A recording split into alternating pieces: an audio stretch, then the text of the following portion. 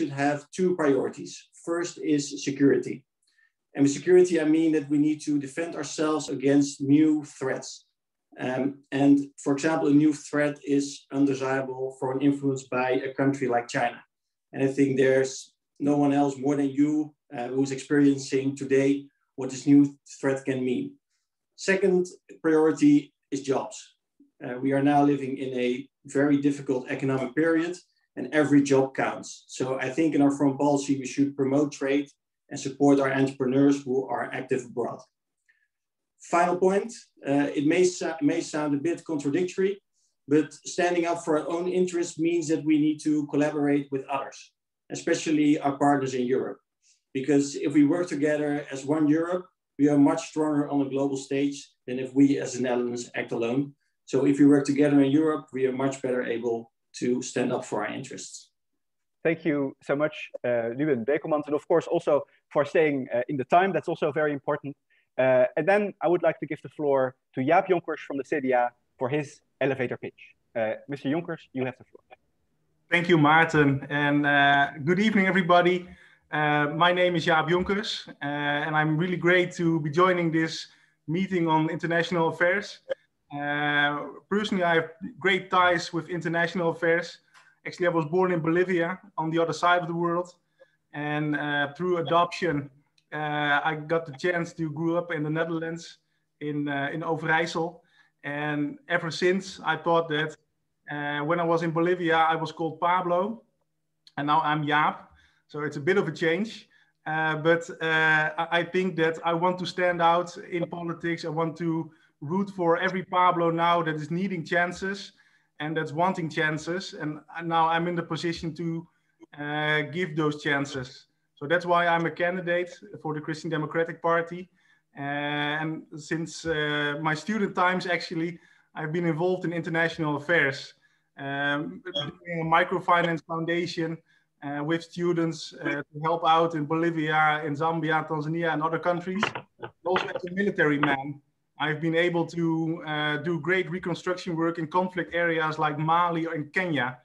And one of the things that I've learned, and I hope it will apply tonight, is that where people work, they don't fight. And that's something that also applies really to the European Union, where after centuries of conflict, we're now in a great period of peace, and we should really cherish that. So if people work, they don't fight. And that's one of the basic core values that I personally want to bring across. And I'm really looking forward tonight to discuss with you about all these international affairs.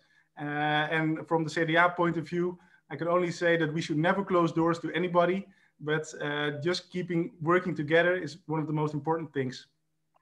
Thank you so much for that contribution. Let's go to the next candidate from GroenLinks, Stephanie Bennett. You have the floor.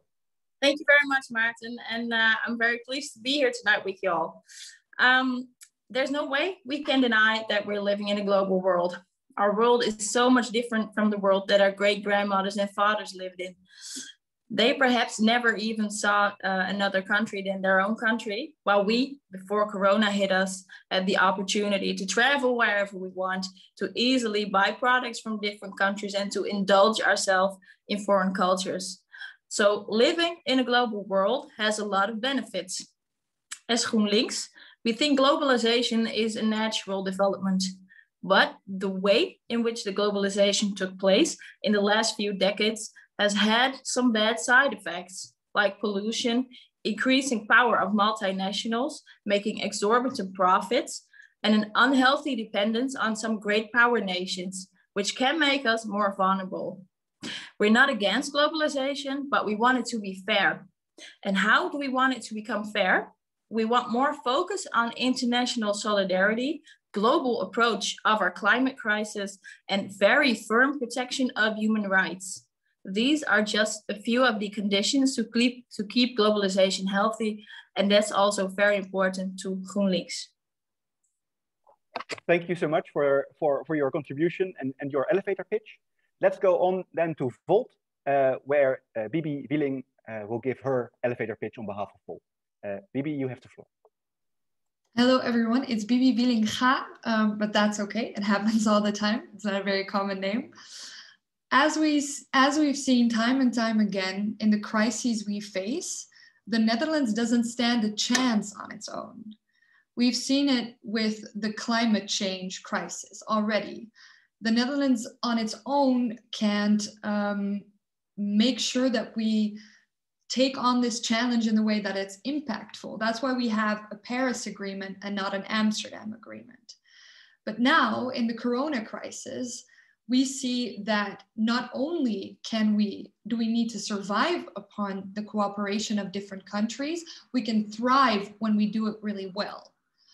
So as a pan-European party, we do this, especially European cooperation, by having our own party in every single European member state. That means that every policy we discuss and every moral worth that we give to certain issues, we've discussed with all different kinds of European nations and all different kinds of people. And together we have come to the conclusion that most of the challenges we face right now, and especially the challenges of the next generation, the generation that I am a part of as a 19-year-old, that the current decisions that are being made and viewing, I'm sorry, but the VVD, our nationalism and just looking at the national worth instead of rising above that view and saying the challenges that we are facing are international to make sure that the next generation has a planet to live on. We need to cooperate and not just look at our national needs. So that's why we as a pan-European party feel that our stance in the global world is to cooperate, especially on a European level, to find better policies together and to implement them together. That was my speech. Thank you so much, Bibi Wielinga. I will improve it in the future. And thank you so much. And we already see the level of debate heating up. So this proves something for the debates we'll have on the 4 themes in the future. But before we get to the 4 themes, I want to give the floor for one final elevator pitch for this round from Mikal Tsegai from the PvdA. Mikal, you have the floor. Yes, thank you very much, Maarten.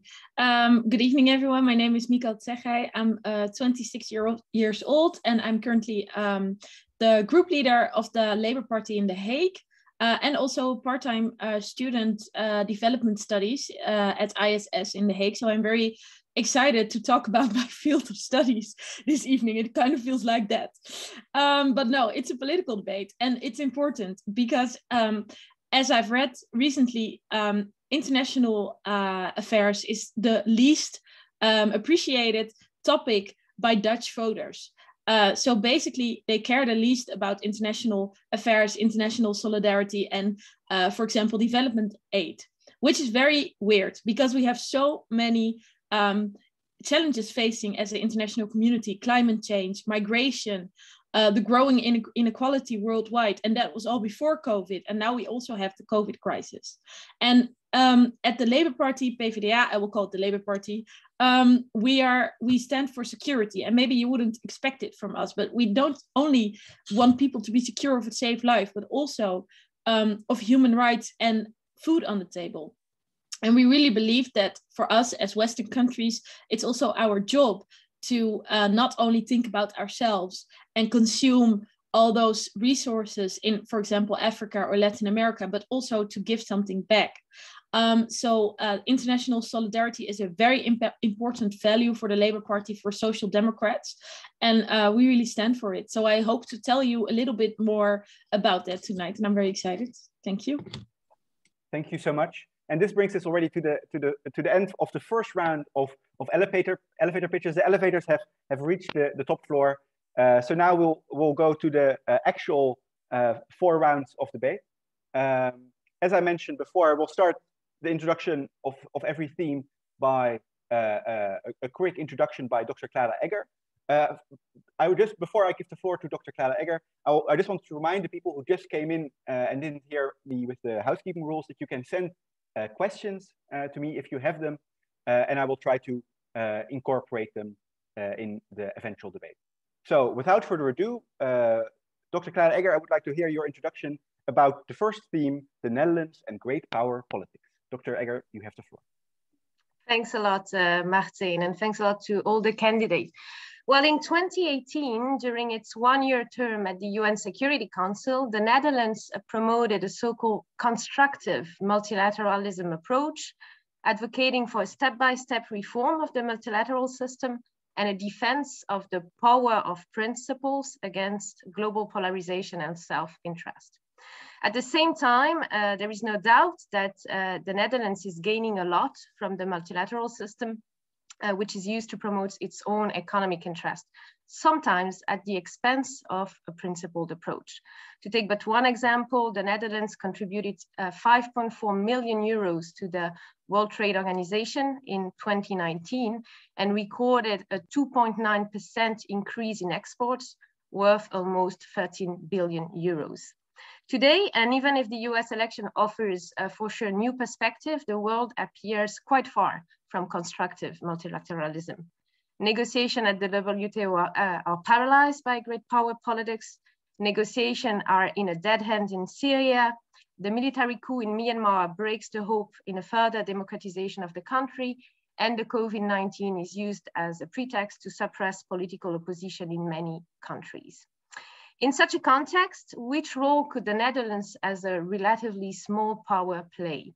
Should the Netherlands use a principled stance or adopt a more pragmatic approach towards great power politics? Thank you so much for that brief introduction. Because indeed, the debate statement we're going to discuss for this first round is the Netherlands should take a pragmatic and not principled stance towards great powers. So now we'll have the 30-second elevator pitches about whether or not every party disagrees or whether they have a specific take on this. So I would propose that Ruben from the VVD starts us off with his 30-second elevator pitch on this first debate statement. Thank you, Maarten. It's a very interesting statement. I think it must always be a combination, because you must be principled in foreign policy because that determines your goals, and it also determines who your key allies are.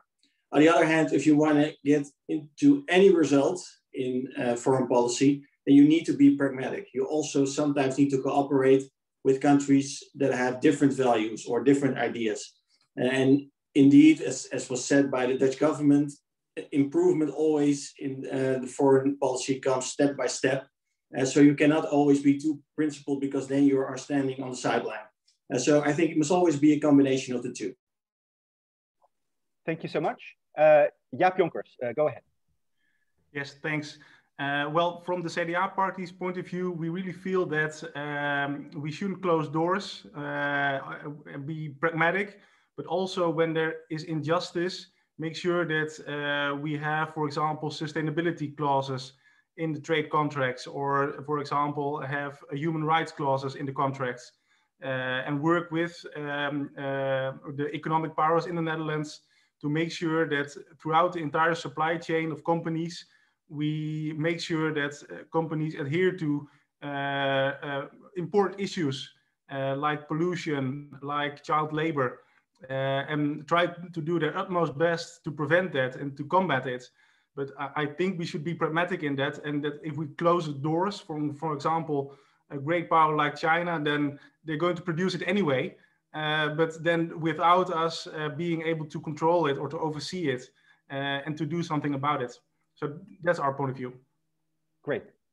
Stephanie from GroenLinks, go ahead. Thank you. As GroenLinks, we think that the one thing that should be essential is to construct politics around firm principles. Being pragmatic on itself is not something wrong when it helps to reach a goal, but it should be a goal that is constructed from a principle. Purely pragmatic politics without principles is, I think, despicable. It's like eating pizza without tomato sauce and cheese. So we from GroenLinks think principles should always matter. For instance, when we look at the situation in China, it could be an alliance, it is an alliance, but we should always monitor how they deal with human rights and other stuff. We should be critical about the freedom of speech and healthy democracy. So being pragmatic is okay, but you should never ever lose your principles out of sight. Thank you so much. Bibi from Volt, go ahead. As Volt, we think we should be principled, but you want your principles to carry some weight. So first of all, you have to make sure that you are not just the Netherlands. I cannot repeat enough how important the European Union is, of course, because when we form a united bloc of the European Union, which is economically a lot more powerful and which is in general a lot more powerful together on a global stage, we can say a lot more and influence a lot more in, for example, Chinese politics.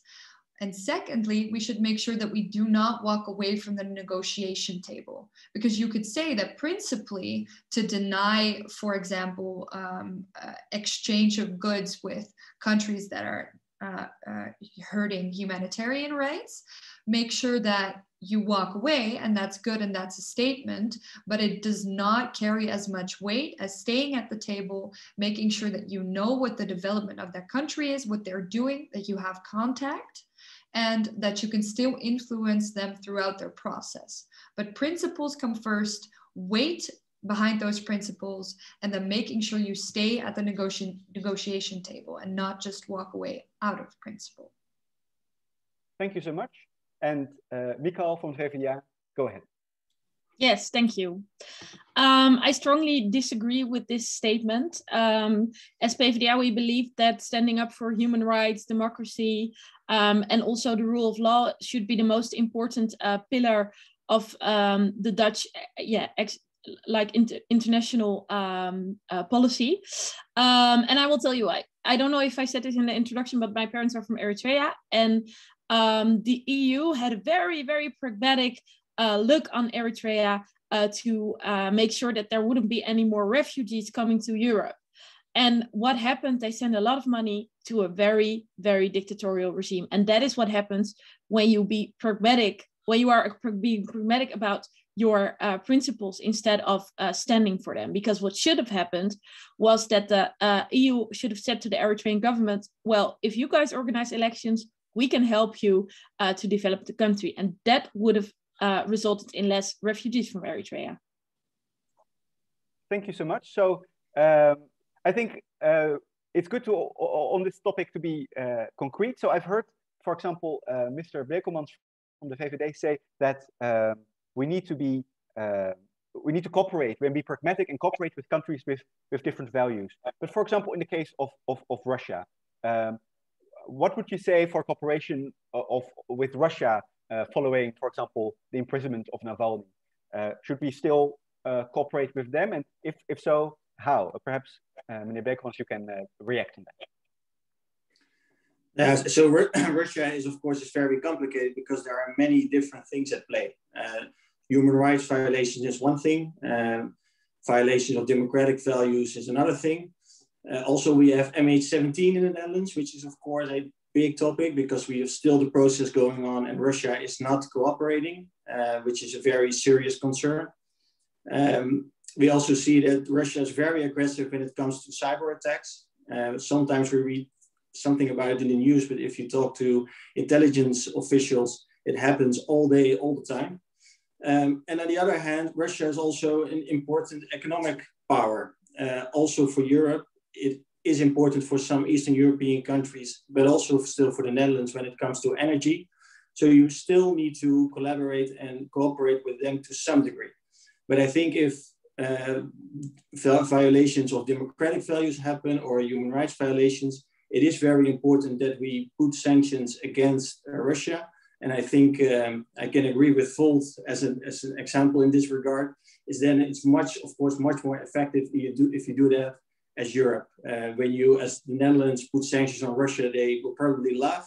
If you do it as Europe, Putin might also laugh, but in a much more cynical way because it can really hurt the Russian economy. So you need to we need to stand up against Russia, and we can do this much more effective and strongly on a European level than on the Dutch level. Well, it's good to see the VVD agreeing with Volt on the first issue. Perhaps it's fair to give Volt the floor to see how they react on the pan-European approach of the VVD. Bibi, go ahead. Well, the pan-European approach of the VVD is something I've never heard before. But of course... Those were not my words, by the way. You're reframing me, but... Yeah, but you're on camera, so you can make sure that you're not quoted on this. That would be very dangerous. No, but I agree. What happened in Eritrea is obviously an example of something that went completely wrong. But being principled, firstly, and then secondly, pragmatic also means that in the future, we should learn from our mistakes. And when we look at countries like China, we can't just say we don't want to cooperate with you anymore, because we do recognize that you are violating human rights laws, but so much that we completely want to lock ourselves off from your country in general, because the powers that are now emerging are just not something we can ignore in itself.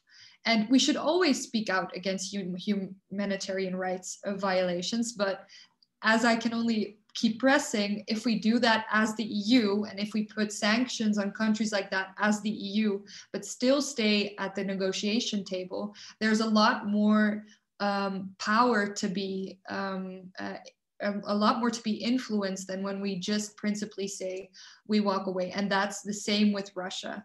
If we ignore the problem, they're not going to take us, if we don't stay at the negotiation table, they're not going to take us seriously at all.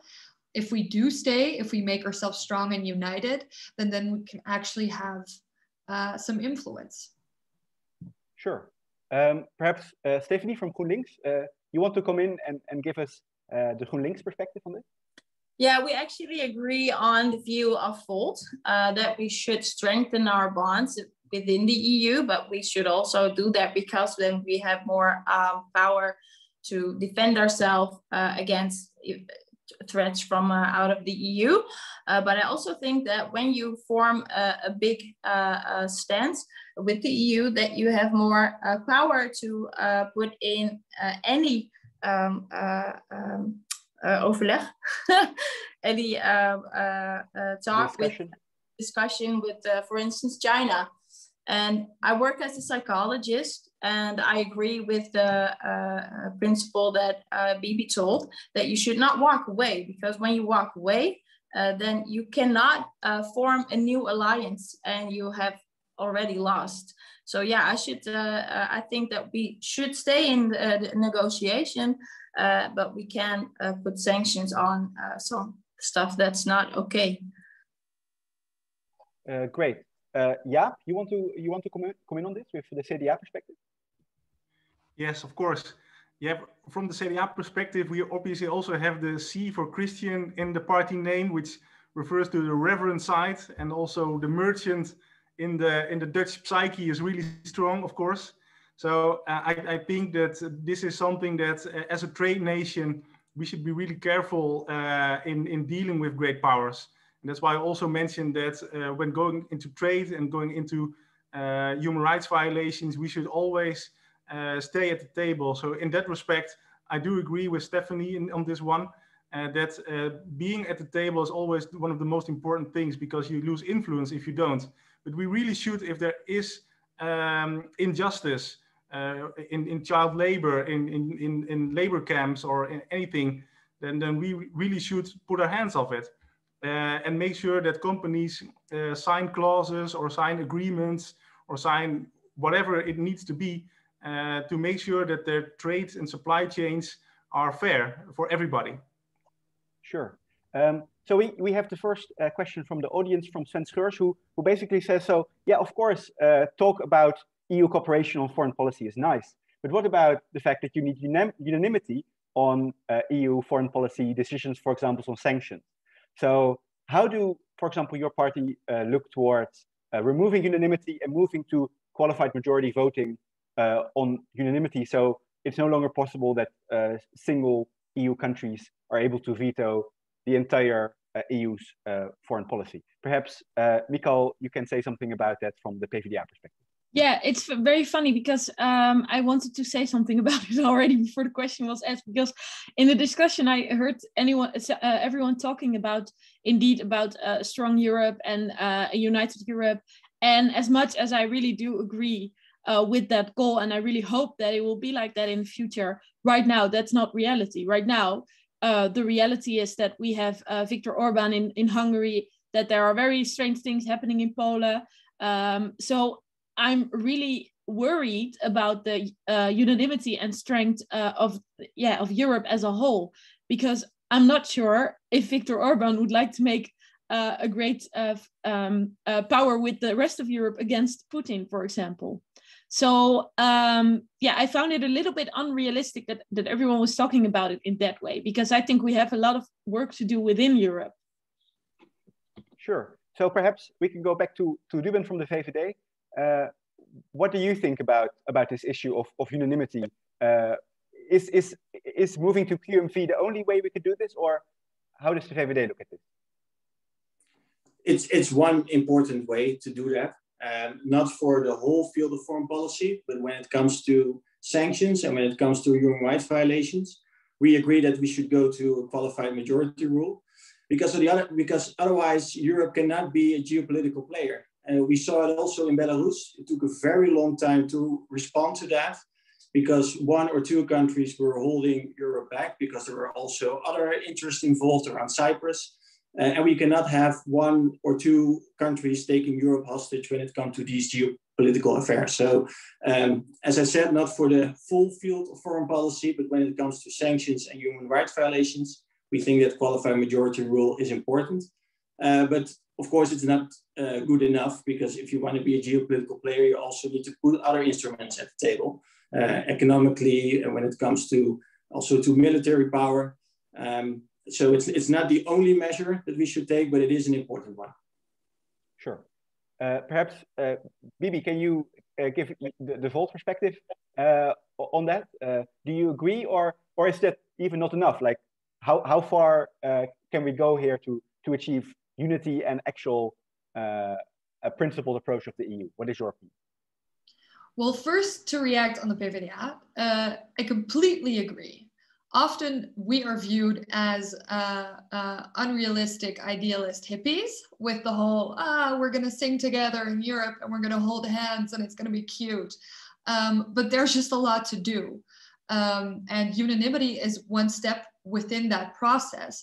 But if we accept that the situation in itself right now is dire and dramatic and too bureaucratic to do anything, then what goals are we going to set for ourselves, and how are we going to move forward within these challenges that we're facing right now? So I think when we as a party say that unanimity has to go, or that we want to form a united front, it's because we see that as a goal and as a way to deal with the challenges that we're facing, without disregarding that the European Union isn't effective at all right now.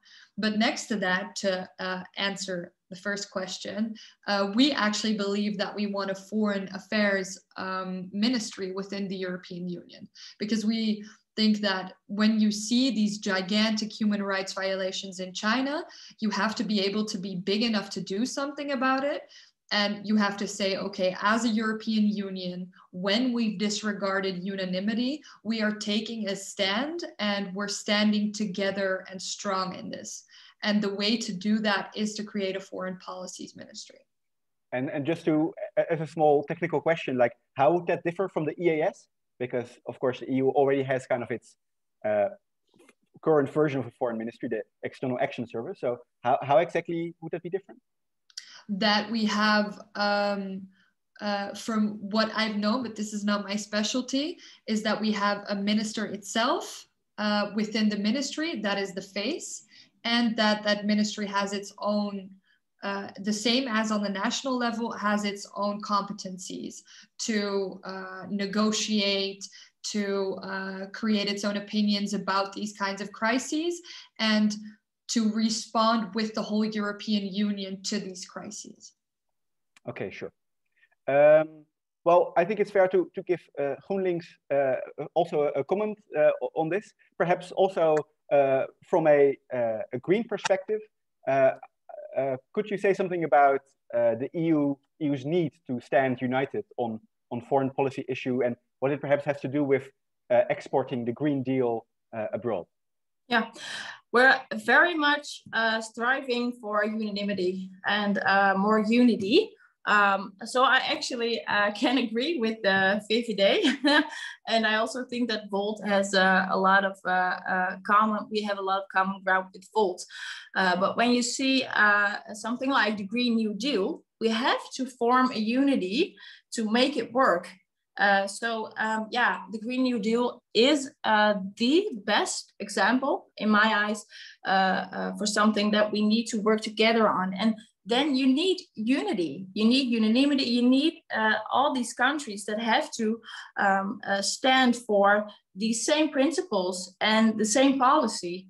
So I think we can strengthen our bonds and not in a way that we lose our own unique culture, but we do need to find each other more on some specific green policies.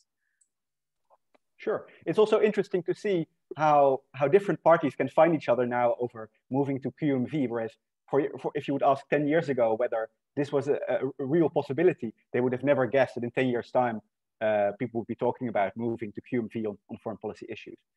I've received one question from Juan Pablo, who asked, we're talking about great powers, we're talking always about China, we're talking about Russia, but what about, for example, Latin America? I wanted to ask Jaap Jonkers, because of his background there, like, don't you also, what is your opinion about taking a step back and looking broader than only Russia and China? Like, what could the EU do to, or the Netherlands do to have closer ties with those parts of the world? Yeah, well, I think that, and it's really nice that I will be able to answer this question as a Bolivian-born person. But I think that when it comes to South America, Latin America, even the Caribbean, we should never forget that there is a large population of Dutch people coming from Suriname, coming from the Dutch Antille Islands, and that it's not far away. It's actually in the kingdom that these people live. And our extraordinary municipalities, Bonaire, Eustatius, and Saba, obviously are in Latin America. So we really should focus on Latin America as a continent with great opportunity, great potential. And something that I want to work on myself, because I have great ties with the continent and many countries in Latin America. So I think it's really important, and there's a lot to gain and also a lot to preserve, because Latin America has the largest rainforest in the world. It's actually the lungs of the world. So, and I'm also really proud as a Bolivian that part of the Amazon region is in Bolivia. And we should really try to uphold and sustain this tropical rainforest for the sake of the entire planet. That is great to hear. And I'm looking at the time, so I think we have time for one last comment on this theme. Perhaps from Mikal, you can say something about. We've heard about Latin America. Perhaps you can say something about the continent of Africa, and to what extent the Netherlands could, where are possibilities for increasing ties with that continent, basically. So, Mikal, on behalf of the PvdA, you have. Yeah, thank you. Yeah, well, I think, and that also answers the question about Latin America a little bit more. I think that we should take those countries more seriously, because most of the time when you see how the Netherlands look at the world, it's mostly that they see that Africans and Latin Americans are poor and should be helped by humanitarian aid, and with the rest of the world we can do some business. And I think that's a little bit weird. So I think we should take those countries serious as an equal partner, and also not only talk about how we can help them fight poverty, but also how we can help them make better laws, democratize the countries, etc. So that's what I think. That's great. Well, I think we've already come to the end of the first theme, and the first theme already saw some heated debate and also some agreement among the parties. But we're going to move towards the second theme. We already heard the EU pop up here and there in the first theme. So now the moment has come to purely focus on the EU, because the next theme is called the Netherlands and the EU in times of crisis. And to kind of give a background on this topic, I would like to again give the floor to Dr. Clara Egger for a brief introduction. Thanks, Martijn. Well, the past years have put the EU project under strong pressure. The departure of the UK from the EU following the Brexit vote is likely to have set a precedent and has surely profoundly altered not only UK politics, but also triggered long-term institutional and political shifts in the continent. Everywhere in Europe, Eurosceptic parties are on the rise, building on the perception that the EU common market is only benefiting a small, highly educated and economic elite. The EU dream has not become true for a lot of people, underprivileged citizens in Europe, but also at the borders of Europe. In the Netherlands, the level of support for the EU has dropped with an support rate of approximately 40%, which make many commentators fear that the Netherlands could be the next on the list to leave the EU. This domestic situation certainly explains why the Dutch government has led the groups of states opposed to a stronger solidarity among EU member states in Corona times. The next crisis, the economic and climate-induced ones, are expected to be an even stronger test for the EU project. In this context, how can we make sure that the EU project actually benefits EU citizens at large? How can solidarity between EU member states be strengthened? Thank you so much, Dr. Egger, for your contribution. So let's go to the debate on the second debate statement. To be able to address current and future crises, the solidarity among EU member states should be strengthened. Let's give the floor first for the first 30-second elevator pitch to Michael Tsegai from the PvdA. You have the floor. Yes, thank you. Well, I really do agree with this statement because I don't think the EU can survive if we don't work on the solidarity between the member states. However, I think the reason, for example, the support for the EU has dropped in the Netherlands is that the EU has focused too much on economic development for all the member states, but social rights are also very important. So, for example, in the Netherlands, you see that a lot of people feel a little bit hostile towards the EU and the benefits we get from them because they feel like EU immigrants are coming to take their job from other EU member states. And why is that? Because the wages are not equal in the EU. So with things like that, I think, yeah, we have a lot of work to do, but we really should strengthen our bonds with the other EU member states. Yeah, thank you so much. Bibi from Volt, go ahead. Well, I obviously agree with this statement, but I think besides being more, creating more solidarity, we should also learn from each other a lot more. We should look at the other countries, speak with other countries, and try to create new solutions to the current problems. For example, if you look at Corona last year, we were 2 weeks behind on Italy each step of the way. And the fact that we didn't prematurely close our borders, or that we didn't create solutions with the EU as a whole, that we didn't communicate with Italy long enough, that Rutte kept holding back on big interventions. That's such a sign of us having this fear of Brussels or fear of the EU, which is making sure that we are currently losing lives and that in the future we are missing out on a lot of great opportunities. So not only solidarity, but working together and learning from each other a lot. Thank you so much. Stephanie from GroenLinks, go ahead. Yes, for me, this is also a big yes. So I agree with this statement. I also share the vision of Mika, because I think that the last few years, or maybe even for the last decade, EU has focused too much on economics and not on solidarity. I think that people in the Netherlands are afraid for the EU, and they see it as something that's very far away from them, and they do not see the benefits from being within the EU, but only see the painful things. And like, for instance, the one unity of our euro. So what I think is that we should also tell the people why it's important to be part of the EU and then work on solidarity. I do want to say that we should not only focus on strengthening our bonds within the EU, because also we see right now that there are great powers having a bit of influence already in the EU, like China. So we should be aware of it, and we should work on that as well. Yeah. Thank you so much, Stephanie. From the CDA, go ahead. Yes, thanks. Solidarity, yes, but it is a two-way street. So solidarity is not something that we should give presents and not expect anything back.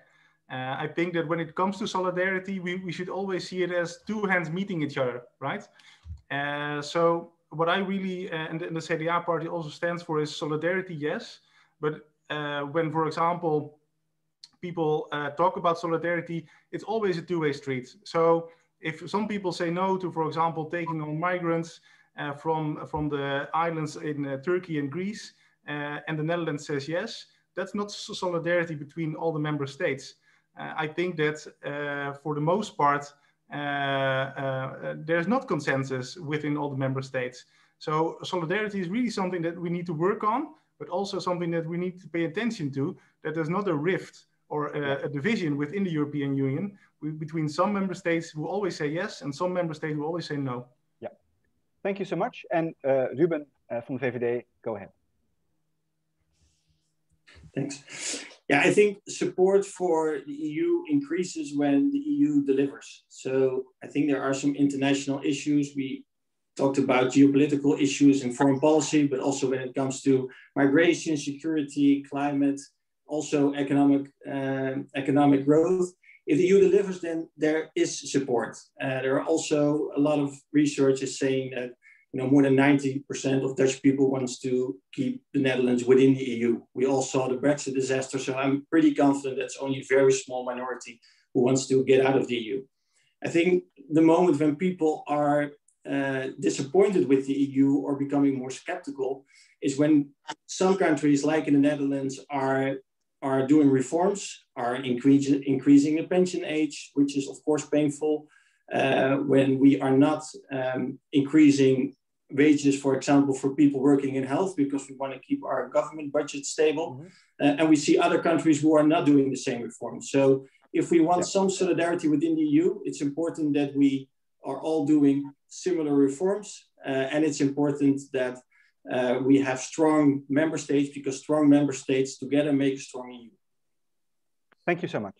Okay, so I wanted to pick up on something Bibi said. She said something about the lack of the EU response on COVID. And one of the reasons there was a lack of EU response on COVID is simply because the EU does not have any competence, or very limited competence, in the field of health. So in the past, we've seen that crises cause the EU to integrate further, to get more competence. How would your parties look at the EU getting more competence, for example, in the field of health, to in the future combat these crises together and collectively? Perhaps, Ruben, you can respond on that directly. I think health is a national competence. If you look at different health systems within Europe, they're very different. The one reason why we decentralized much of our healthcare system in the land is because we want to organize health close to our citizens and make sure that on a local level that it's organized in a good way. But of course, we have also seen that the EU can have some value when it comes to negotiating with big pharmaceutical companies. So now with the vaccines, but also with other medicines, Europe can play a role in these negotiations, can also, when medicines are imported from India, from China, they can also play a role in making sure that we have enough stock available, because there are big medicine shortages. So in that respect, the EU can play a role, but healthcare is a national competence and it should stay that way. So it should stay that way? Well, Bibi, what does Volt think? Should it stay that way, or what do you think? You're still muted. Yeah. that might surprise you, but we don't necessarily think that every solution lies on the European level. A lot of them do. But for example, when you look at buurtzorg in the Netherlands, when we decentralize and try to give power to the people that can use it the best, which is in general what we would like to do, our medicine system is working pretty fine right now. But when we look at emergencies and medical emergencies, we're looking at a whole different program. So indeed, the European Union doesn't have the competence right now, but we could have discussed together more. We could have, this is a plane coming by the way, we could have learned from each other. We could have been at the table together. But right now we just completely declined looking at other countries, even though it was so obviously a prelude to what was coming to us. So I don't think I'm pretty sure we don't want the health competency on the European level, but we do need to look at, especially on the short term, what we do need to work together on in emergencies and health emergencies too. Sure. So Stephanie, how does GroenLinks look at more EU competence? Of course, not in general, but on specific issues that matter for GroenLinks. How does GroenLinks look at that? So it's not about only healthcare, but in general. In general, yeah, we think that, for instance, to talk about healthcare, that should be on national level. But when you talk about the typical foreign policy affairs, we think it should be organized on EU level. And climate, for instance, is one thing that we think it should be organized on EU level. And then humanitarian or developmental aid, of course, but also when it comes to our army. We think that we should form a strong marine and a strong cyber defense, but not a strong army and not a strong air force. And you see that every country on its own has its own rules about their army and their air force. And we think that should be organized on European level, because probably when there's going to be a conflict, it will not be within the EU, but it will be with some other great power nation. Sure. So we got another question from the audience. This time it's about the rule of law crisis, because it's a slow burning crisis, but of course it's not less dangerous when, for example, in Hungary and Poland, you see the rise of illiberal regimes, and there cannot be a lot of solidarity with illiberal regimes. But perhaps since the CDA shares on the European level a political faction with Orban, for example, in the EPP, perhaps, yeah, from the CDA, you can say something about the seriousness of this rule of law crisis and what we can do about it, basically. Yes, of course. When it comes to the rule of law, when you see breaches in Poland and in Hungary, and when people in government try to take on more dictatorial powers, I think that's absolutely ridiculous. And even though it may happen under the flag of Christianity or under the flag of being a good Christian, as a Christian myself, I don't believe that. I think being a Christian is not something that we should use to dominate over a population as a leader of a country. So I really hope, and I really want to make sure that from the CDA point of view, we stress the point that the European Union needs reforms, it needs to modernize, and it also needs to make sure that the people in the European Union feel the added value of the European Union more than they do now. Because I totally agree when Dr. Egger in the beginning said that less and less people see the added value of being inside of the European Union. And I think that's a call, a great sign for us to do something about it and go back to the foundations of the European Union, meaning creating prosperity and jobs. Yeah, this is also actually something which came forward in a question from one of the people in the audience who asked, so what can the EU then practically do to be closer to the average citizen? Like, how can it show more of its relevancy? Perhaps, Mikael from the PvdA, you have a practical idea of how can we make sure that the EU is actually closer and more felt by the average Dutch citizen? Well, first I would say make sure that you're not working together on a European level with people like Viktor Orban in your political party. So that's maybe a little bit of critique on the former speaker. But I also think that, I don't know if Bibi or Stephanie said that people are not always aware of the benefits that we have also as a Dutch economy from the EU. So that's one. And also, of course, solidarity is a two-street way, but that also means that we should create more equality within the EU. So if people in Poland or in Hungary cannot put food on the table for the minimum wages in their country, and then therefore come to the Netherlands to steal jobs, I don't agree with that kind of framing. But however, steal jobs in the Netherlands is obviously very difficult to say to people, yeah, you should be very much happy that we are in the EU, because people won't feel it on a daily basis. So I think to make sure that there's more international solidarity within the EU, you should also make sure that there's more equality.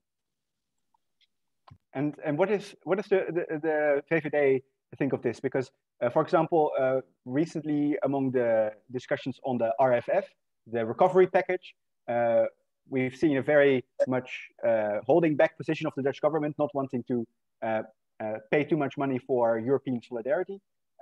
Is this something we need to keep the Dutch citizen in, or is it basically the same mentality which ensures that the Dutch citizen doesn't really care about the EU? What do you think, Ruben? I will come to that in a second, Maarten. Maybe one second to answer the previous question. I think if you want to get the EU close to citizens, then you need to show concrete results. And it's often difficult for the EU because, you know, it's more abstract and more far away. But when it comes to vaccinations, if the EU makes sure that in the short term we get much more and make sure that we do not have the shortages that we face right now, I think that could be an opportunity in the very short term to make a difference and to show EU citizens that the EU can play an important role in their daily lives. So I think that there is an opportunity there. Talking about the recovery fund, so I don't think that when it comes to solidarity, you can tell Dutch people or any person to say you should show solidarity with someone else. That's something, it's more of a result rather than that you can enforce solidarity on someone. And I think that it is important that if we transfer money through a recovery fund like we have set up, that people then also see that there must be something in return for that, or that if we have done the reforms in the past that enabled us to send this money, so to say, that other countries should do similar reforms. So I think it's very normal and logical that if there is a big decision, because we are not talking about small money, we're talking about hundreds of billions of euro, which to a large extent are paid by Dutch taxpayers. Mm-hmm. I think it's very logical to get something in return. And by doing that, we will strengthen European solidarity, because if we don't, then the next time populist parties will be much bigger. And we have seen that in the past. Yeah. So I wanted to give the final floor to Stephanie from GroenLinks. Perhaps a question following up on this. Is it perhaps the case that we are just simply not explaining to the EU citizen enough what they're getting out of the EU project? Are we not focusing a bit too much on the costs?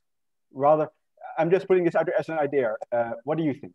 Yeah, I just wanted to address that because I think that coverage in media is also very slim. If we're talking about the EU, there's a lot of attention for our Dutch politics, but not as much as for the EU. But I think that EU politicians should also pay more attention to just explaining what the benefits are from being in the EU. And another thing, because I work as a psychologist, I'm always busy with someone's identity. I think one of the problems of the EU is that not that much people identify themselves as an EU habitant.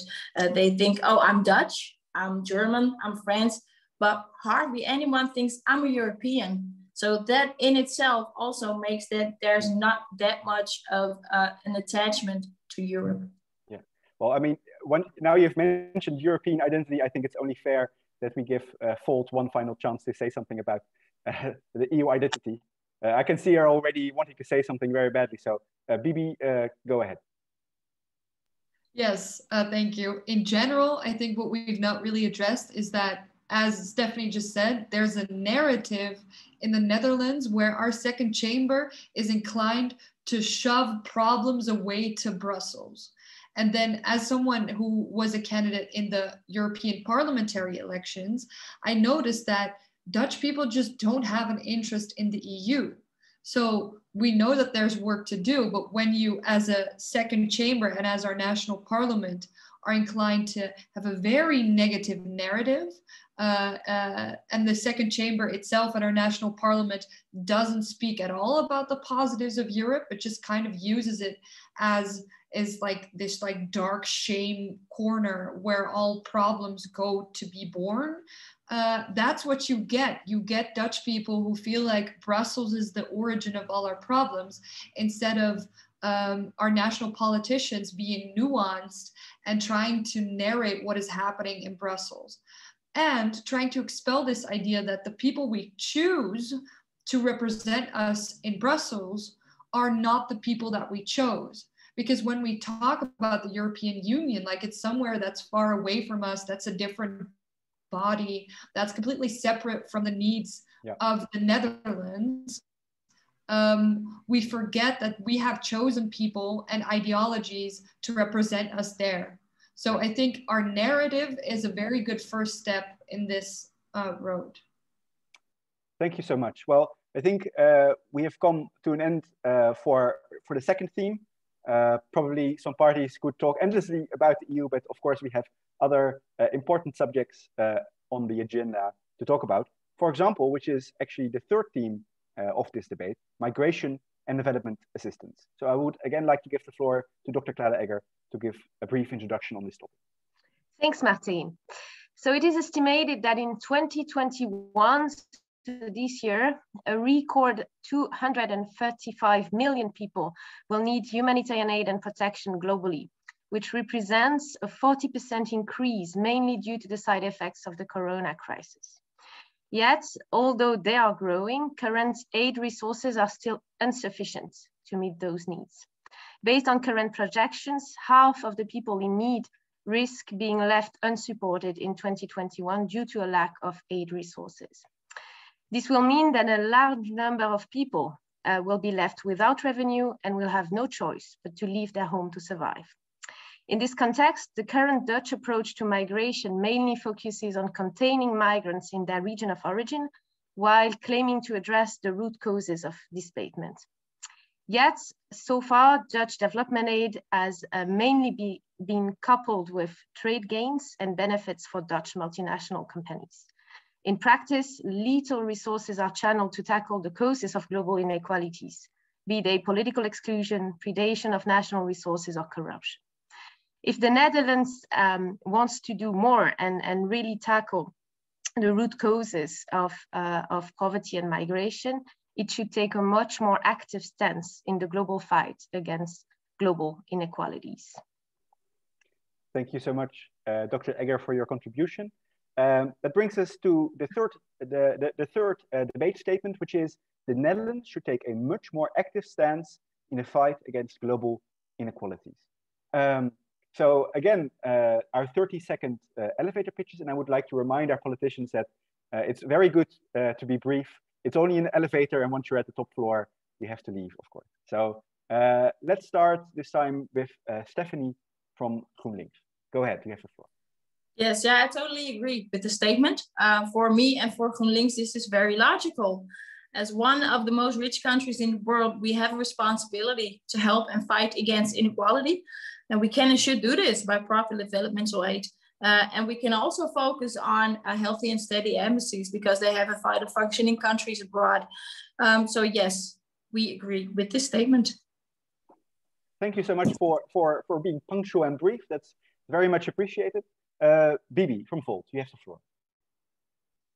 Yes, I completely agree too, especially because it's even principally, we of course agree, but pragmatically, this is also the best solution you can take on. If we're looking at climate change by 2050, I think I've read we're going to have like 400 million more refugees. It's going to be exponentially larger amounts than that we've encountered until now, and we're already unable to handle the current amounts of refugees.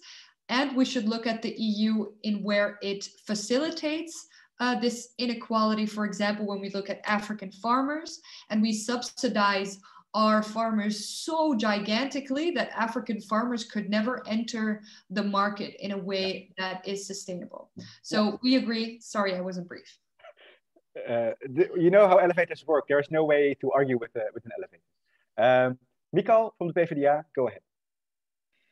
Yeah, I really do agree with this statement as well, because I think as the Netherlands and a country with a very rich history of trading, international trade, but also colonialism, we have a responsibility to take care of the rest of the world.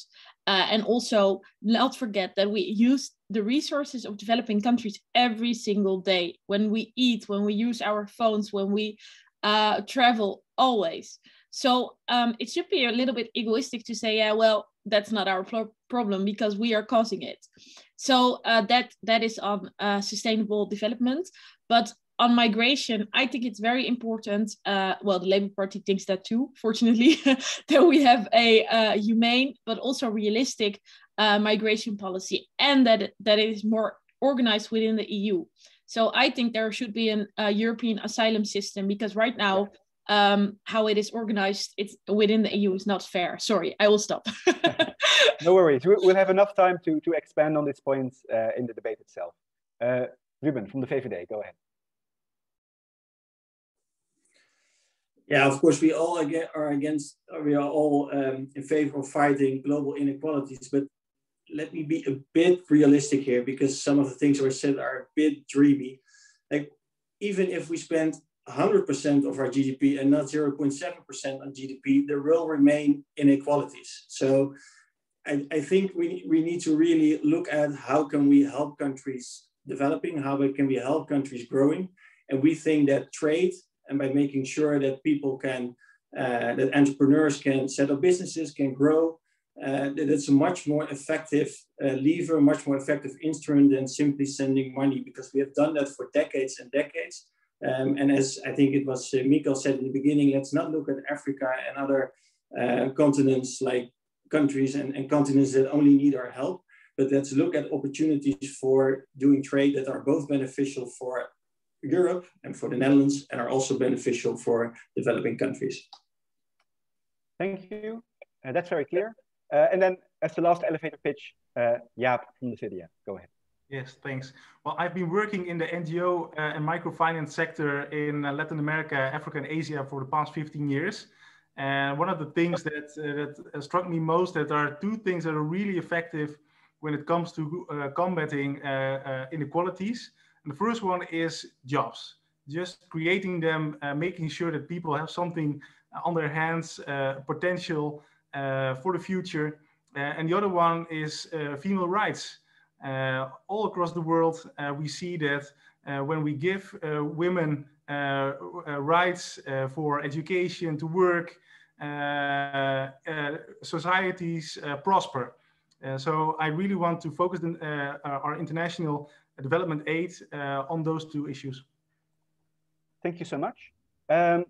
So I think that during the first elevator pitch, Mikal also touched upon the case of Eritrea and the things the EU should do to better there. So perhaps Mikal can very practically give a few examples of how we can, in the opinion of the PvdA, better tackle these global inequalities, but not make the mistakes of the past. Perhaps Mikal, you can say one or two words on that.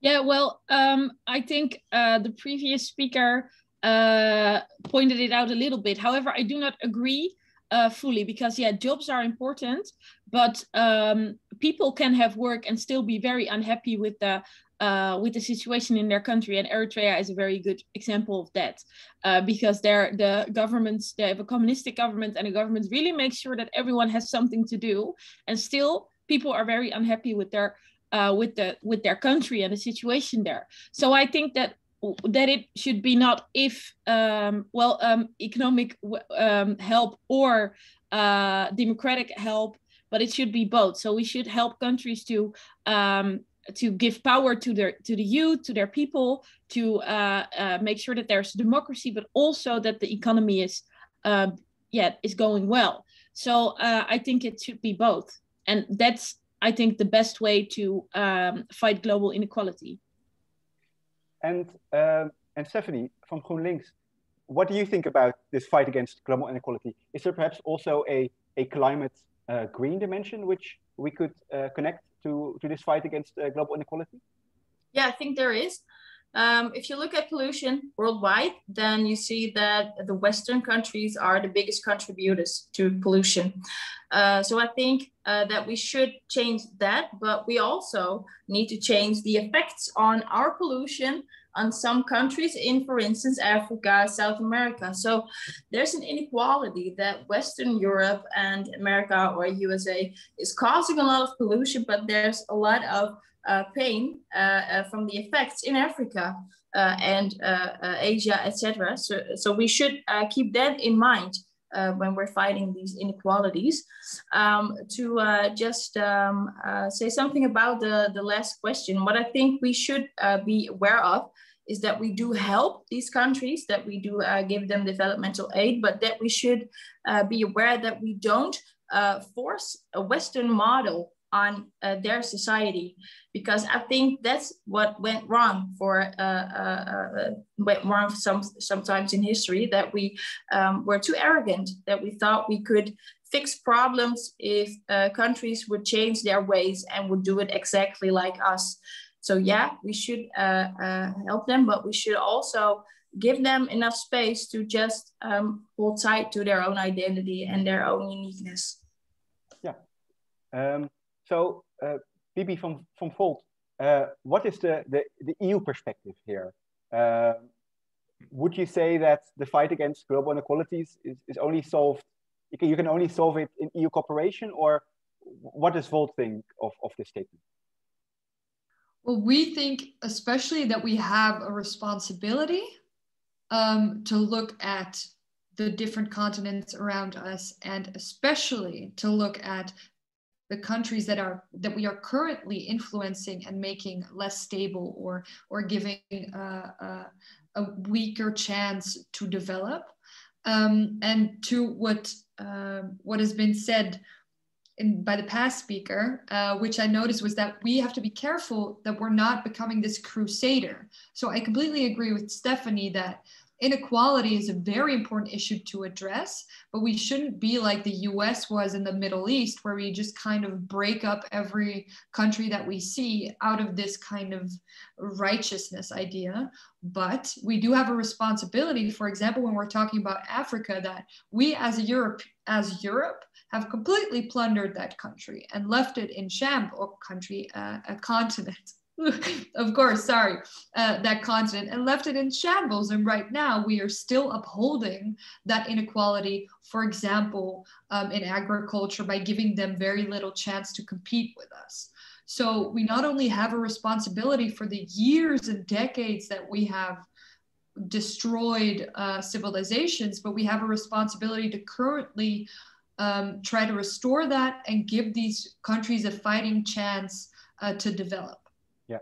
So one of the parts of this theme was also migration. And in a context of Fortress Europe, where we see, for example, with the Turkey deal, we see kind of the external borders of the EU being strengthened also, for example, with the European Border and Coast Guard.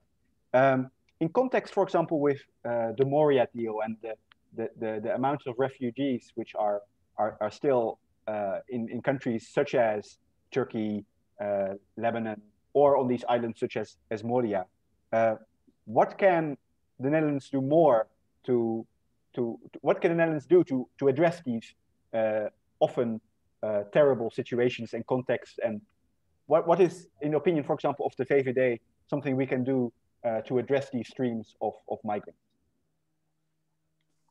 Perhaps, Ruben, if you want to respond?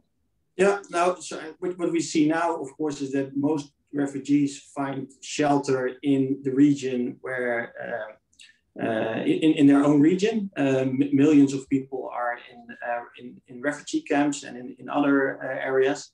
And we see that a small part of those refugees are coming to Europe on a very tough and very dangerous journey. Many people are losing their lives at sea. What we also see is that the people who are coming here are not the ones that are most vulnerable, because if you don't have any money and if you're unhealthy, they are not able to travel to Europe, then you're staying within that refugee camp. And I think that's a very unfair system, and that's not something we should preserve. So I don't think it's good to have an incentive for people to come to Europe themselves on such a dangerous journey. It's better to provide shelter and to help people in the region, and then of course the burden will be on the region, and we have ways as Europe to help those regions and to release the pressure by giving more development aid, by also resettling the most vulnerable people to Europe. But it comes both ways at the same time. So we need to have migration deals like we did with Turkey. Of course, execution could be better, but we need deals like that with other countries as well. But to press you a little bit, because you mentioned opvang in de regio, or like making sure that they are accommodated there. But of course, that's kind of the status quo, right? That's exactly what's happening in Lebanon, in Turkey. There are millions of refugees there. So what can we do differently rather than like call for basically what's happening now? So what practically could we do to ensure that the situation there improves, basically? Yeah, so as I said in the beginning, like large majority of refugees is staying in the region, but there's also still a large number coming to Europe. We are talking about hundreds of thousands of people on an annual basis. And we see that it's causing difficulty within Europe, not only because of the number, but also because it is so uncertain how many people are coming here. So there is a lack of shelter, there are a lack of housing for people coming here, because we don't know how many people are arriving every day. So what we are saying is provide shelter, provide it in the region. And if you do that, and if you do not give people the incentive to come here themselves, it becomes much easier to resettle people in a more controlled and in a better managed way. And you don't have these dangerous journeys at sea where people are drowning. Okay, sure. So, Mikael, we have heard this from the VVD. We need to avoid dangerous journeys at seas. What do you think of this perspective? What could be, do you agree with what the VVD has just said, or do you disagree? Well, I have many family members who unfortunately felt the need to make those journeys. So I really do agree, of course, that we should make sure that no one ever feels that they have to go on a very dangerous boat trip to make sure that they have a better life. So that's a first. But when I hear the VVD talking about development aid, I just really don't think that that's the solution. And also, I think it's a little bit contradictory, because Mr. Brekelmans was saying that poor people don't make those journeys. So why would they need development aid is my question. But however, I think a lot of people work on their way to Europe. So in Sudan or in Lebanon or in Egypt, they work and then they just scrape all this money together to make sure that they can come to Europe. And the reason they do it is because they have no alternative. My parents came here 30 years ago, also had to make a dangerous journey. And in 30 years, nothing changed. So people still have to go walking through the desert on those boats to make sure that they can go to Europe. And I think that's very weird. And about shelter in the region, yeah, well, I think it's very clear that that's not working. That's all I have to say about that matter. Thank you for your passionate defense of that. Perhaps because I'm looking at the time, and we have, of course, the last very important topic of climate change and sustainability to still touch upon. I would like to give the last floor to Jaap from the CDA, and after that we'll move to the last theme. So Jaap from the CDA, you have the floor. Yes, thanks. Well, when it comes to migration and the root causes of it, I really feel that we should do our utmost best to create peace in the world. That's also why I joined the military in 2011 to make sure that where there's conflict, we should help people over there and try to bring peace and to reconstruct areas where there's been great destruction by war. So, and I also think that when it comes to migration and the root causes of it, we should really help those who need it most. And when it comes to migration and people who are coming to Europe, we should really be open for those who are fleeing for war. But at the same time, we should also make sure that we have a realistic point of view to those people who are not entitled to come to the Netherlands. And make sure that there is plenty of opportunity anywhere in the world. So, and that's also something that I've been doing on a personal level with the development aid and by joining the military to make sure that in every country, wherever you live, that there is opportunity.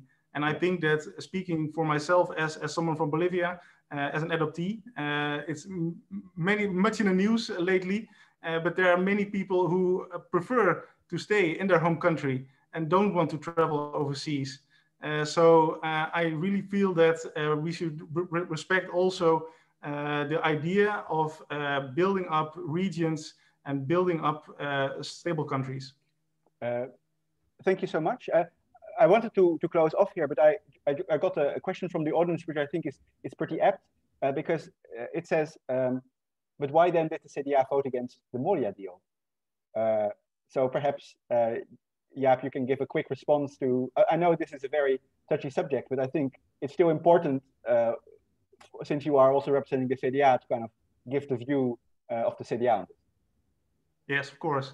Well, I think that when it comes to the Moria deal, it also touches a personal level, because I was an orphan when I was a little baby. So I was placed somewhere on the street and brought to an orphanage run by Catholic nuns. So when having the choice of saving someone from a miserable life in a camp without parents, I really feel the humanity and the need, also on a personal level, to vote for orphans to come to the Netherlands. So, but this is really something that not everybody in the CDA party agrees, but it's something that I'm morally obliged to because of my own personal story. Sure, thank you so much. Well, I think this is, we don't have any more time for talking anymore on this very important subject, which brings us to the last theme of tonight, which is also, I mean, of course, a very important subject, climate change and sustainability. This year is the year of COP26, an important climate conference. It's the year that the United States came back to the world on climate action. So it's going to be an important year on climate, and it's going to be therefore also important to hear what Dutch political parties think what we should do about it. But before we get to that, Dr. Egger, please give us a small introduction of this topic. You have the floor. I will be short. So globally and at the EU level, the Netherlands is at least rhetorically taking an active role in climate and sustainable development policies. The narrative of the country below sea level is used to convey the urgency to engage in climate mitigation and support the adaptation efforts of Global South countries. The reality is, however, more nuanced. In January 2020, the Dutch highest court concluded that the Netherlands is doing far too little to urgently and significantly reduce emissions in accordance with its human rights obligation.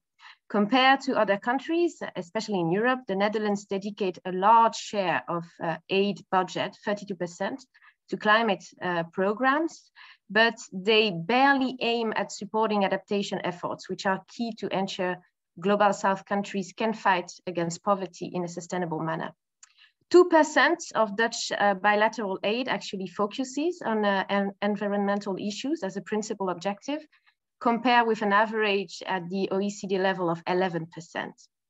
Overall, and beyond rhetorical commitment, the Netherlands still appear to do too little and too late on climate and sustainable development issues. Thank you so much, Dr. Egger, for your last contribution of tonight. So let's again have looking at the time, let's have very brief elevator pitches. Let's go and start with Ruben Brekelmans from the PvdA. And of course, the debate statement is the Dutch policy towards climate change and sustainable development is too little, too late. So, Ruben, you have the floor. Yeah, I don't agree with that. I think over the last 4 years, we have done more than ever. We have a climate agreement in the Netherlands with a 49% reduction, which has been created by our Minister of Economics and Climate. Of course, those plans further need to be specified. There are many people in many sectors working on that, but we are on the right path. And secondly, and maybe even more importantly, we have made a deal on the European level for a 55% reduction. And our Prime Minister, Mark Rutte, played a very important role in that. And I think, of course, that's even more important for our impact, because what we as the Netherlands do is relatively small compared to what we in the entire Europe can do. And so I think we have done very much over the last 4 years. And it's always easy to set higher goals and to be very critical, but it's in the end all about the delivery. And I think that's what we have been doing over the last 4 years. Yeah. So, yeah, from the CDA, go ahead. Yes, I also feel that in the past 4 years, also the CDA party has done a lot together with all the coalition partners to make sure that climate has become a bigger priority. But I also feel that much needs to be done.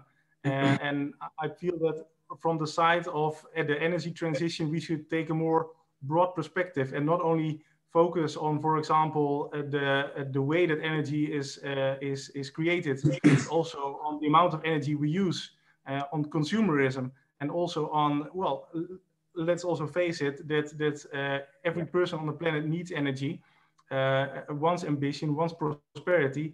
That's a really difficult question, and I think we should really crack our heads on that. Yes, perfect. Stephanie from GroenLinks. I'm sure you have some thoughts on this statement. Yes, I do. I agree that it's too little. And we have actually pretty damn late on it as well. But it's never too late. And it should never ever be an excuse to keep doing nothing or keep doing not enough. Our goal, our GroenLinks goal, is to attain a European CO2 emission reduction of 65% in 2030. So it's a bit more ambitious than 45%. Right now, there's a European tax for CO2 emissions, but we want another complementary tax. And we think the current one is too low. As we know, the fossil industry, or just the industry, is too much fossilized, and that's one of the biggest polluters. So they should be taxed the most. As we all know, pollution does not stop by our border. And so an international approach to control our climate crisis is absolutely essential. Yeah, great. Okay, Bibi from Volt, go ahead. I agree with Stephanie that it may have been too little, but it's not too late. I think we've known for a long while that this is a very urgent problem and have not acted on it, but it's much more efficient to look to the future. So I agree with almost every other candidate, but I want to add to that we need to look within Europe to see which country can use most of certain tactics. So for example, we really want to use nuclear energy, and it's probably a really good source of energy for us, but the south of Italy could very much use solar energy because it's so hot and it has a lot of space. So let's look within Europe, let's learn from each other, and let's combat this together. Thank you for your elevator pitch. And then last but not least, Mikael from PvdA, go ahead. Yes, thank you. I have a colleague who is always saying, yeah, it's very difficult to act green when the numbers in your bank account are red. And I really agree with that, because I think the biggest fail of the climate policy of this government is that they fail to enhance just the normal average Dutch person to also be able to live more sustainable. Right now, it's very expensive to make your home more sustainable. For example, if you are a tenant, and you don't own your house, you can't even do anything. So I think that's the most important thing. And I really agree with Bibi that we should also look within Europe to see what we can do better. And I'm very happy with the Green New Deal in Europe, and I think that should be leading us also as the Netherlands to do better. So yeah. I can be very short about it. Great, thank you. You were on time. You already mentioned a bit Frans Timmermans. He's of course a member also of the PvdA. So looking at his actions on the Green New Deal, you could say he's one of the most powerful Dutch people in Europe right now. What has he done right, and what could he do better from your perspective? Do you have any comments on what he perhaps could do better, even though he's from your party, but perhaps you have certain, as a Dutch politician, you have certain comments about it? Yeah, well, I think I'm really very proud of him, obviously, because I think he's doing a great job. And I also think that it's very nice to see that someone from the Netherlands, not only from my own party, but from the Netherlands, is doing such influential things when it comes to climate change. However, I was a little bit critical about the plastic soup part of the policy, because now in the whole of Europe, I think plastic straws are not allowed anymore to use. And I had the feeling that made more people even more hostile to live more sustainable, because people were very annoyed that they had to use paper straws at McDonald's. I don't know. I mean, I can be bothered. I don't care. But some people were very annoyed about it. And people don't have the feeling that they have ownership when it comes to sustainable living. And they only have the feeling that things, that they are losing things. So maybe that is something that he should have done in a little bit later stadium, so that people would have the time to look at their own lives themselves first. Mm-hmm. Yeah. So something I've noticed is that when we're talking about climate change, it's often phrased as something which is very costly, something which costs a lot of money, which we have to penny pinch about. But perhaps if looking at it from a different perspective, you could also see it's an economic opportunity. What is the economic? It could be an entire business model, creating innovation. So looking at tackling climate change not only as a costly affair, but something where the innovative Dutch economy could really profit from. Perhaps Ruben, you could say something about where does the VVD see opportunities rather than only costs when it comes to climate change? I totally agree with you, Maarten. I'm happy to invite you to join the PvdA when this is your personal opinion. Now, of course, there are big opportunities here. When it comes to technology, when it comes to energy, also in agriculture, there are multiple opportunities. And I think if we talk about investing in fighting climate change, I think a very large majority also of EU funds, but also we have on a Dutch national level, we have programs for that. We should invest in innovation, because I think that will be the major driver to get to carbon emission reduction. And indeed, as was said before, it's also a way to make sure that our bank accounts stay green as well. And it will have a much stronger effect if we are able to combine it and to have green growth. Yeah, thank you so much. I'm not sure if it's a good idea if moderators start to be invited by the political representatives. I'm not sure if that's a good sign or a bad sign, but let's directly go on to the next political representative, because perhaps Bibi from Volt, you can say something about the Green New Deal going on right now. Of course, that's one of the biggest things on the EU agenda right now. So looking at it from the Volt, from the pan-European perspective, like what do you see going right about the European Green Deal, and what do you think could be improved about it? Well, I think what is going really right now is that we are working together very much. This has been a process that has taken some time, but where all different countries had their say and where they produced this together, which makes it inherently powerful because it's supported by so many people. I do have to note that we do not support the biomass burning because we do not think it's very efficient, and that nuclear energy is still such a subject that is undiscussable. is not great from our standpoint, but in general, I think it's something to be very proud of, especially when you look at the whole Euroscepticism, EU identity. It's pretty cool that we brought something forward from all of our countries, which we stand behind. I think that's something to be proud of in general, even though it has some flaws that we do not agree with. Yeah. So I think throughout here and there during the elevator pitches, we've touched upon the topic of nuclear power. So Stephanie from GroenLinks, do you think that nuclear power should make a part, or should be part of the energy mix of the Netherlands going forward, or should we purely focus on renewables instead? Stephanie, yeah, we should not focus on nuclear power. We're not a big, or actually we're against it because we think it's too risky. And it has a lot of beneficials, but if it goes wrong, then that's catastrophical.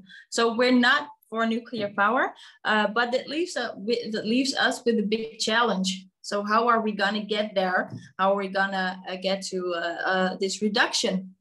And I think renewable energy is very important in getting there, but I think hydrogen is also very promising. And to make a link with the question you told us or asked us about economic possibilities, I think hydrogen is a major possibility for our province of Groningen.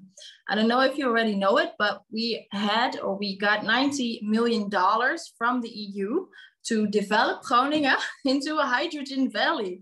And that leaves us with a lot of opportunities for creating jobs and be a real front runner in creating hydrogen-based industry. So no nuclear power for us. That's very clear, at least, and I see that Bibi from Volt is already being a bit sad about that, but perhaps you can find each other in the coalition talks when need be. So I want to give the final floor to Jaap from the CDA to give his perspective on this issue. Jaap, you have the floor.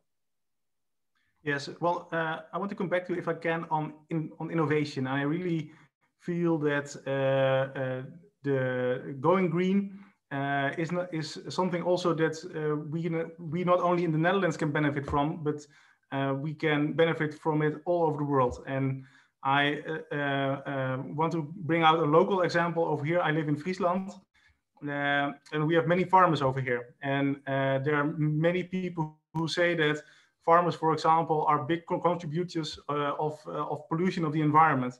But at the same time, innovation brings us to a point in which 3 farms can supply now 6 villages of green gases. And I really feel that when technology goes further and further, we can make enormous changes in making sure that we have a more circular way of living, in which we can enjoy a bread of cheese or a glass of milk, but at the same time know that our houses are heated in a sustainable way, making sure that we use all the processes in a more optimum way. And I feel that those kind of innovations happen in the Netherlands. We should be really proud of that. We should export it. We should market it. And we should also make sure that people all across the world know that when it comes to farming, we have one of the most efficient, sustainable farms in the world. Thank you so much. I don't want to enter into the topic of stikstof or nitrogen, because that would simply take up too much time at this point, and we're already running out of time. So we've had our discussions and debates on these 4 themes, which brings us to almost the last part of tonight's evening, which is the final 1.5 minute elevator pitches, in which all of the political representatives can convince you as watchers of this evening why you should vote for their party, and perhaps even give them a preference vote or focus them. So we started at the beginning with Ruben. So let's this time start the last round of 1.5 minute elevator pitches with Michael Tsegai from the PvdA. Michael, you have the floor. Yes, thank you very much. So as I mentioned earlier, my parents came to the Netherlands from Eritrea 30 years ago. And with this small leap of faith, I could have been born in Eritrea and have been an Eritrean refugee by now, but I'm not. And I've experienced many things in my life that made me realize that I had a lot of luck. But I believe in a society where you're not, where your chances don't depend on luck, but where you get equal chances no matter where you are born or where your parents are from or what their income is. And that's why I want to be a part of the Dutch National Parliament, because I want to fight for that. I want to fight for equal chances for all children in the Netherlands. I want to make sure that there is more affordable housing in the Netherlands, that everyone can get a job, and that we have a better world through sustainable development. If you want to hear a young voice of our generation in the national parliament, and I think it's necessary because the average age right now in our parliament is 48, you should vote for me. Thank you. Thank you so much. It's very good that you mentioned the average age in the parliament, because I think all of the party representatives here today are very young and dynamic candidates. So in that sense, it's good that the people here have so much opportunities to choose from. So I would now like to give the floor to Bibi from Volt. You have the floor. We've talked about a lot tonight, and gladly from my perspective, we've talked a lot about the EU, and somehow, incredibly, we've agreed a lot about the EU. That makes me very happy, but it also makes me very hopeful that somehow, even though we haven't seen a lot of cooperation or need for cooperation in the past, we will see it in the future. But personally, I am part of a European party, but I have my own goals too. I'm 19, and with your support, I plan to be the youngest national politician in national parliament ever. And that's not just because I want to represent young people, it's because I want to represent a unique perspective, that of a young woman. I want to represent the voices that have not been heard a lot, which create a lot of weird policies made by old men, which should have been viewed, processed, and made by younger women. So personally, I represent a European party, but I also represent the views of a lot of women that have not been heard on issues like sexual intimidation, reform in sexual education in schools, and in general representation of more young women in our Dutch parliament. Thank you. Thank you so much, Bibi. Now I would like to give the floor to Stephanie from GroenLinks. You have the floor. Thank you very much. GroenLinks is Green Party, but it's also a left-wing party.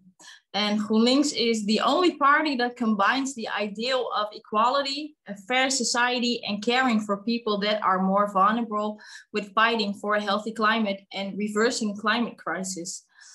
A vote for GroenLinks will assure you that you support a political party that operates from firm beliefs and principles, but also a party that stays realistic and makes a lot of efforts to bring these ideals into practice.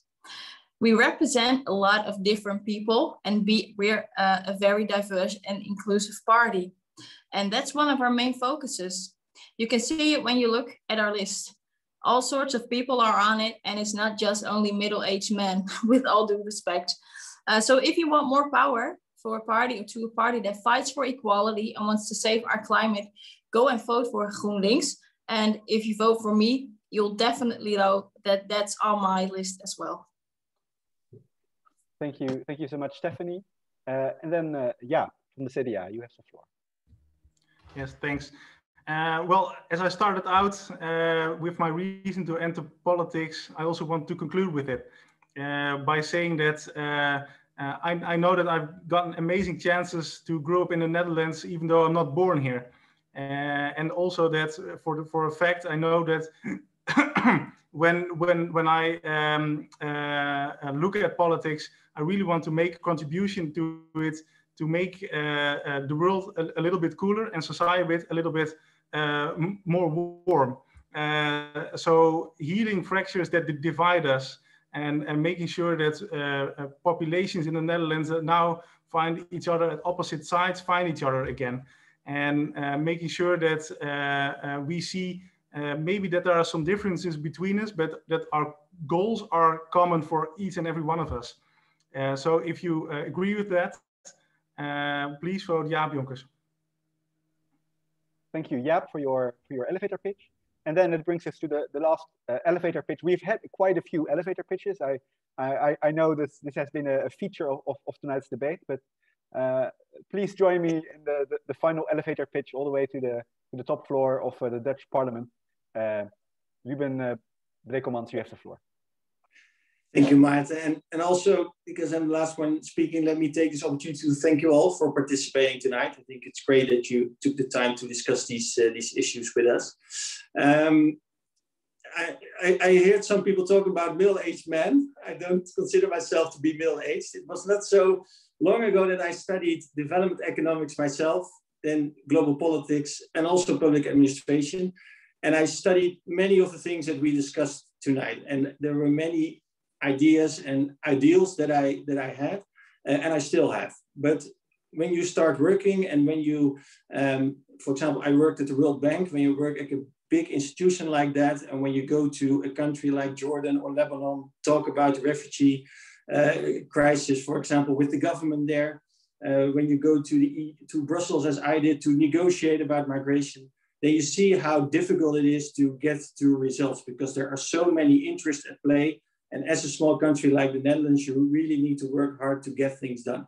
So as we started our discussion in the beginning, it's important to have principles, to have ideals to make it a better world, but you also need to be realistic, and it's important to get results and to get things done. So if you want to have a combination, then take your chance, vote Brekelmans. Thank you, Ruben, for your last elevator pitch. That also brings us to the end of tonight. We actually have one final question for our audience, because it can very well be the case that after watching this debate, that you have perhaps seen a different perspective or heard a different voice that you haven't heard before. So perhaps now you consider voting for a different party as a result of watching this debate. And because of that opportunity, we're now going to have a little poll in which you can tell us whether you've had whether you consider voting for a different party as a result of this debate. I assume that the representatives of the political party are still convinced that they are at the right party, but you never know. Huh? Perhaps in the next elections we'll see people having switched. The poll closed after 13 votes, so I'm not sure. How does it? Oh, no. Well, at least we have 2 people who said yes. But yeah. It's a bit of a pity that it closed so quickly. Let's do it again. There it is again.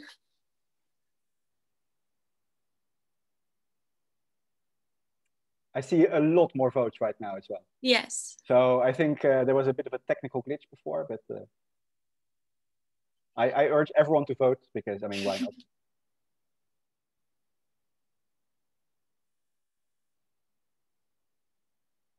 Let's stop at 40 seconds. All right. Or 30. Shall we stop? Yeah. Sure. All right. Aha, look, that's much better.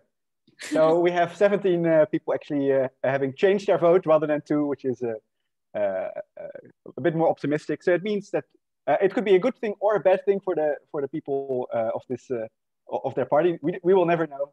The moment we will know is, of course, the moment that the election results are known of the upcoming elections. So the only thing I can say as a neutral moderator, despite, of course, invitations to join respective parties, is that whatever your opinion is, make sure to get out and vote. I think that is the most important thing. And also perhaps we can agree with the people in this room that we are going to convince 5 other friends of us to also vote. Because if we convince 5 other people to vote, then we can already have a very big influence and make sure that people who are otherwise perhaps think, this is not important, actually are represented in Dutch politics from now. So that was it from my side as your moderator. I am now going to pass back the word to the organizers of this evening. But all I can say is that I enjoyed it a lot moderating this debate. I think we've heard lots of interesting arguments from both sides. And I look forward to seeing more of these debates, hopefully with extensive foreign policy positions debated as well going forward. So thank you so much. Thank you very much, Martin, for moderating tonight. It's very nice to have you as one of our former members here moderating one of the events. And I definitely agree that everybody who is here should go out and vote next month. I think the elections are on the 17th, as far as I'm aware. And then obviously I want to thank all 5 of the candidates that are here tonight. Good luck to you and your parties during the elections, and thank you very much for coming. Lastly, I would like to thank Dr. Eggers from the University of Groningen and also Marloes from GSG for organizing this event with us and for being here tonight. Thank you very much. With that,